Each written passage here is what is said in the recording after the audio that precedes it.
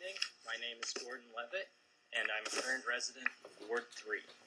On Sunday night, local youth began working on a prominent mural at Arriving by Bike on 27th and Willamette. We hope to complete the mural by the end of this month and encourage all of you to stop by and observe the progress.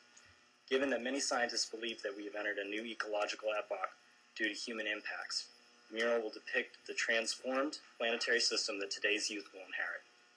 While some of these changes are difficult to reverse, the mural will demonstrate that youth trust their leaders to lead a transition away from conventional, status quo approaches to today's environmental challenges and toward innovative, sustainable solutions.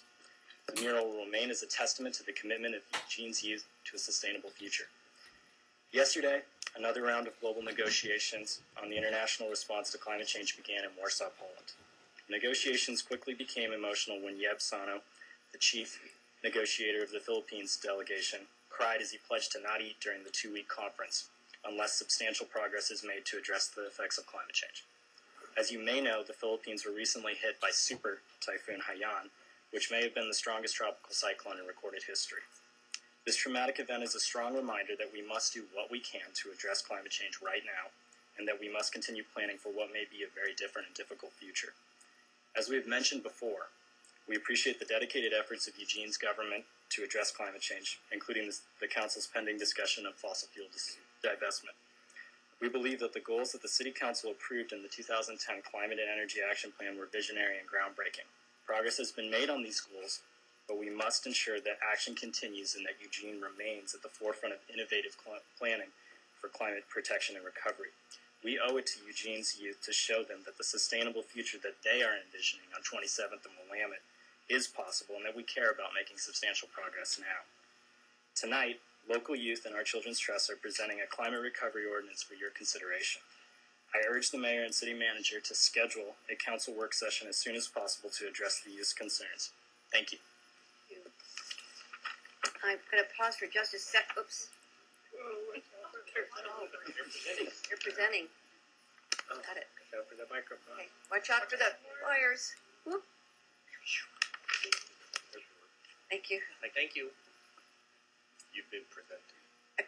Nicholas Fox is up next, but I would also like to, on the part of the Eugene City Council, to express our deep sympathy for the folks in the Philippines. You're going to have to come and retrieve their speaking points from Nicholas? Somebody come up with Nicholas? Right there. Right there. I know it's different than last time, huh? I right here. Yeah, you got to just pull up a chair and or stand, whichever you want. Greetings, City Council. My name is Nicholas Fox. I'm back from 2 weeks.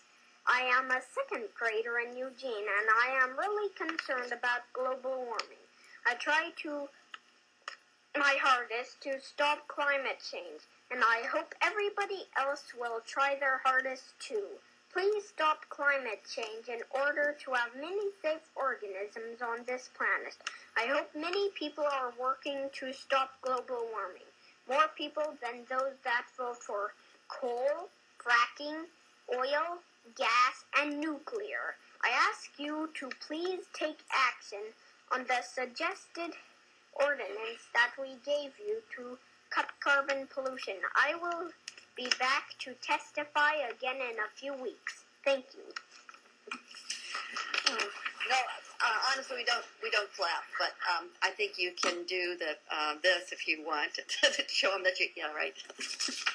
And the reason I wanted to tell you why we don't clap is because our city council meetings are supposed to be a place that no matter what your viewpoint is, it's a safe place for you to be. So we ask people not to clap or boo or talk out or any of those things, just so you understand.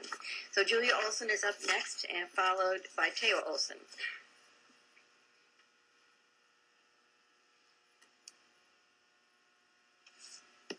Good evening, I'm Julia Olson. I'm a resident of Eugene. And I wanted to let you all know that today, also in honor of Veterans Day yesterday, a general, a vice admiral, and a rear admiral who served the United States for decades filed an amicus curiae brief, a friend of the court brief, in the U.S. Court of Appeals in the D.C. Circuit. And the reason they filed this brief was to support young people who have sued the federal government for failing to reduce our carbon emissions at the scale that's needed to reverse climate change. And in this brief, they detailed the national security threats that climate change poses to our country. And they also described the opportunity that it creates to really do something about it. This brief is on our Children's Trust website, and I encourage you to read it. It's a really amazing story, and everybody should take a look at it. I also wanted to just take a moment to also reflect on what's happening in the Philippines right now with the typhoons that are unlike anything they've seen before. And I have friends who are in the Philippines who are affected by this right now. And this is all part of the story of climate change. That ordinance that we submitted, we think it's a really great ordinance. And one of the things I think you'll like about it is that it asks you to formally adopt by law the goals that the City Council has already set for itself unanimously. And these goals are important, but they're not legally binding. And it's very important that we create rules that we can abide by and that the community can depend upon. So thank you very much. Okay, Olson is next, followed by Maggie and Sahara.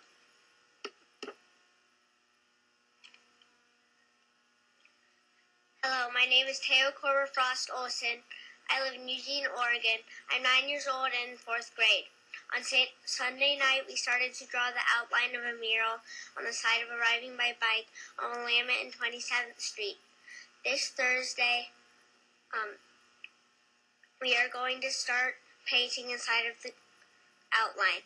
The purpose of the mural is to show people how climate change is occurring and how it can make a difference. Last night, me and my class went on a field trip to watch salmon spawn, and if climate change gets any worse, that won't be able to happen.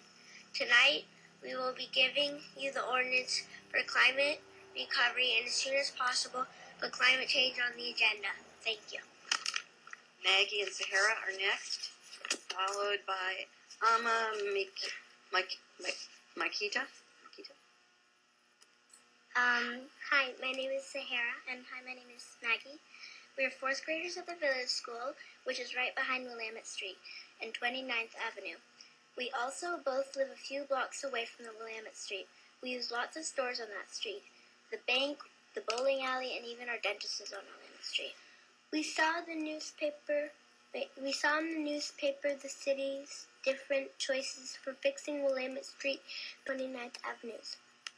We think alternative 3 is the best choice because it makes room for cars and bikes and people who want to walk. Sometimes we walk to the grocery store, sometimes we drive, but we don't ride our bikes because there are no bike lanes, and it isn't safe for us. It would be better to bike because it creates less pollution. The city of Eugene should support the bike lanes and other actions that protect us and our environment. We want the city to plan for our future. Please listen to us and other youth. We trust you. If there are bike lanes on Willamette Street, more people would bike, and we should encourage more people to bike instead of drive because it's fun, makes less pollution, and is good exercise, so people would be healthier. Bike lanes would also help drivers slow down, which would make the street safer for everyone. We like Willamette Street a lot because there are nice people living in the neighborhood, and there are nice places to go. Thank you. Makita, you'll correct me about how you pronounce it right. Hi, my name is Emma. Emma, thank you. I'm 10 years old and live in Eugene. I'm here to talk about global warming. I want to know that my great-grandkids will see the beautiful land we have here now. But if global warming does not stop soon, my great-grandkids might not see the world we see now.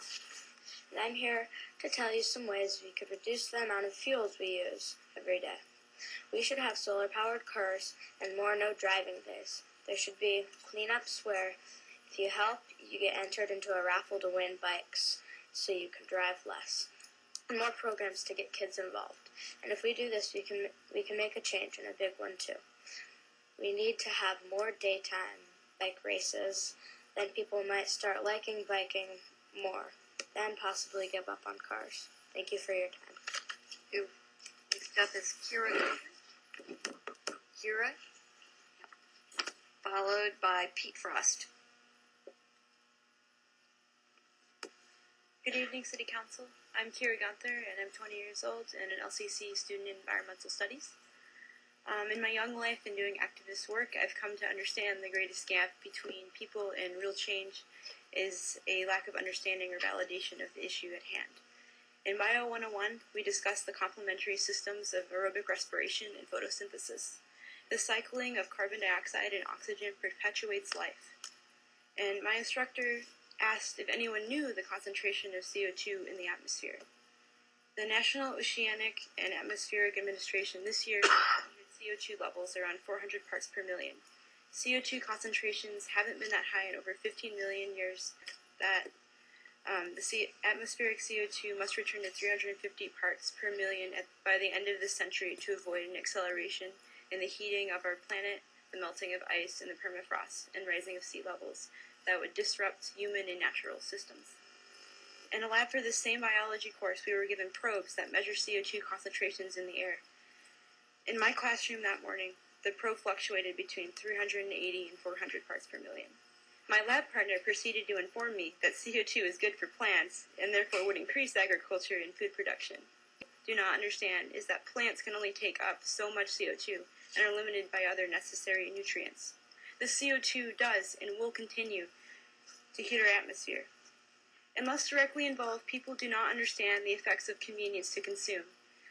I can put up posters, canvass with petitions, speak at city council meetings, and I can scream and yell in Congress.